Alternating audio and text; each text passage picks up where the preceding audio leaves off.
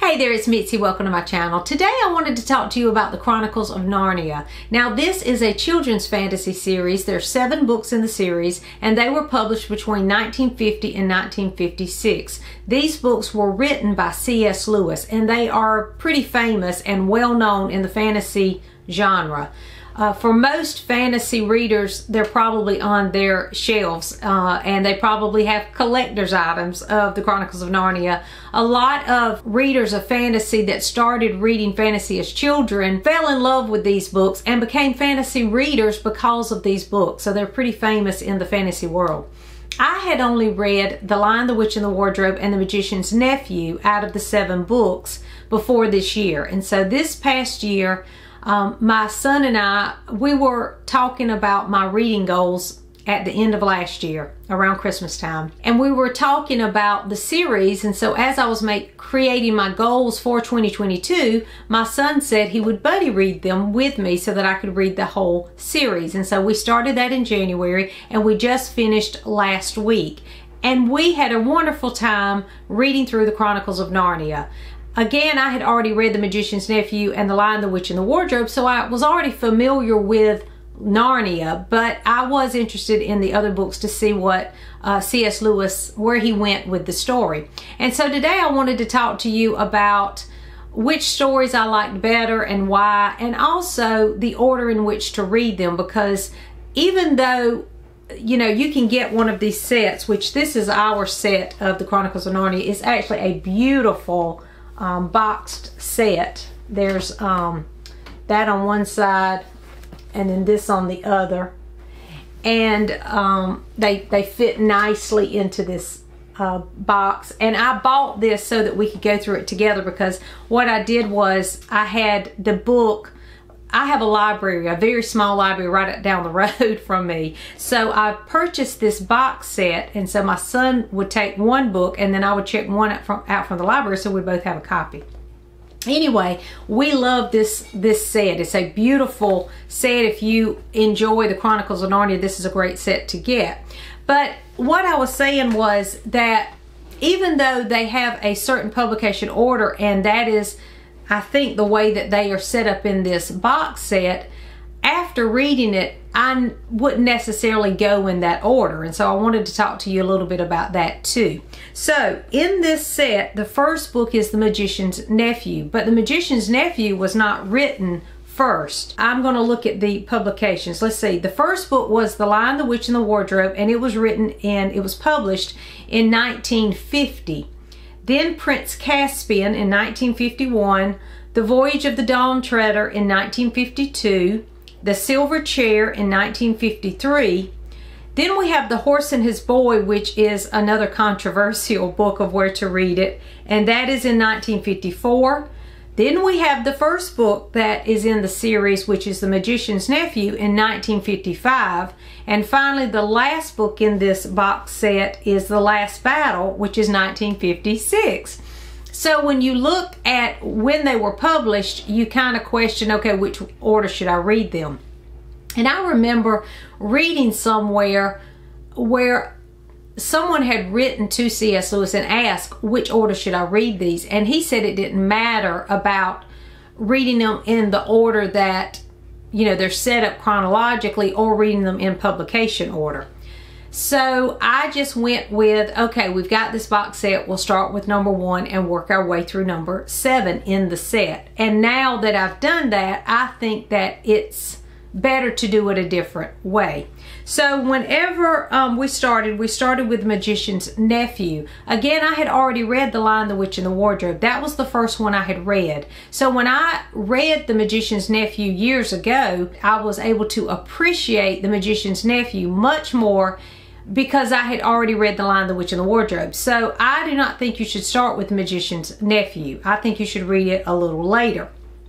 My son thinks, and I tend to agree with him, that you should read The Lion, the Witch, and the Wardrobe first, and then read The Magician's Nephew next, because I think The Lion, the Witch, and the Wardrobe is the core of this series. It's the main book that has the most of the important symbolism and what he's trying to say, what C.S. Lewis was trying to say throughout this series. And so I think definitely start with The Lion, the Witch, and the Wardrobe, and then read The Magician's Nephew, because The Magician's Nephew is a prequel to The Lion, the Witch, and the Wardrobe. Now, The Horse and His Boy, I would not read next, because we read it, The Magician's Nephew, The Lion, the Witch, and the Wardrobe, and then The Horse and His Boy, and I didn't like that order. I mean, it was a fine read. If I had to give it a star rating, I would say 3 stars. It's a fine story on its own, but to me, it just doesn't fit in the flow of the other books. So, personally, if you were going by the way that I think you should read it, I would read The Lion, the Witch, and the Wardrobe, and then read The Magician's Nephew, because I think it just gives a, I don't know, it just gives builds some excitement for what's to come to me. The Magician's Nephew is just such a favorite.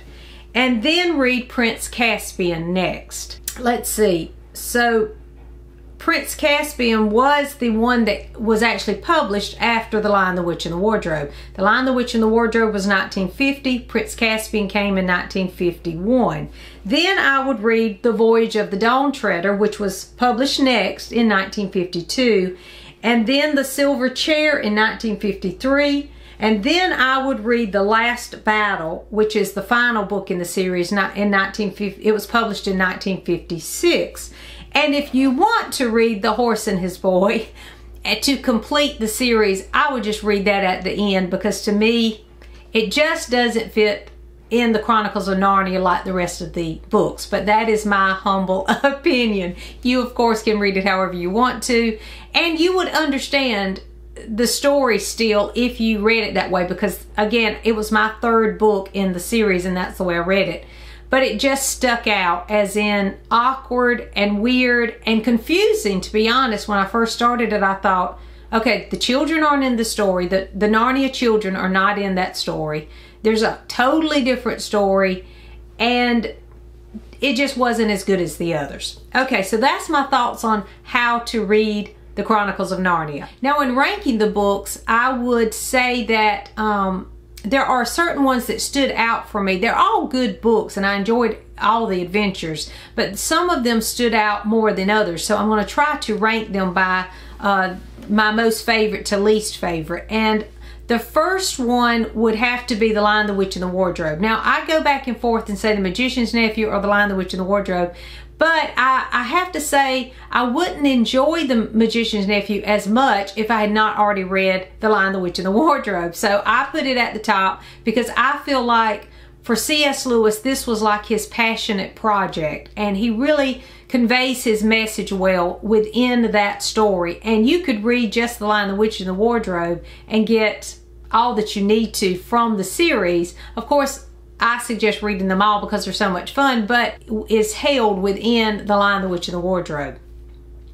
But then when I read The Magician's Nephew, oh, I just had such a great time. And it really excited me for the rest of this series. So I would say The Lion, the Witch, and the Wardrobe is my favorite because of that. And then The Magician's Nephew, because it's so different than The Lion, the Witch, and the Wardrobe, and so interesting in how they move about from here and this other place. So it just was very interesting to me, and I enjoyed the prequel of how Narnia came to be. I just really found that interesting. And then I would say I go back and forth with this because I loved the Voyage of the Dawn Treader. When we read the Voyage of the Dawn Treader, I was like, oh, this is my favorite. This is my favorite as we were reading it because it's so adventurous. It's just a wonderful one. And in that particular one, the way that they enter into Narnia is just super interesting. And what makes this one so great is there is a new character that goes with them to Narnia, and his name is Eustace. And Eustace makes for a super interesting character in the story. So I really liked it for that. And I loved this one. So I go back and forth between if this is my favorite or if The Silver Chair is my next favorite, because The Silver Chair, the reason I loved it so much was it was so different. They go into sort of this dark underworld, and I liked that adventure because it felt different, but still had the Narnia elements. I don't know even how to explain what I mean, but I just loved this adventure too. But sitting here right now, I'm going to commit to this would be my third favorite in the series, and this would be my fourth favorite, because I did love how Eustace was introduced in the story and how they enter back into Narnia in the story. And there are lots of great adventures in this one. So I'll say that was the third. And then the Silver Chair is my fourth. Then my fifth would be Prince Caspian. I really enjoyed Prince Caspian when we read it. I felt like the adventure was just rolling on along, and I enjoyed it. I love that story of Prince Caspian. I thought it was a great one too. But I would put it as my the next one in line. And then number 6 for me would be the one we just finished, which is the final one in the series, and that is The Last Battle. And I love this one for how it sums everything up. It goes back to The Lion, the Witch, and the Wardrobe, and even to Magician's Nephew. So you need to be read Magician's Nephew before you read this one for sure.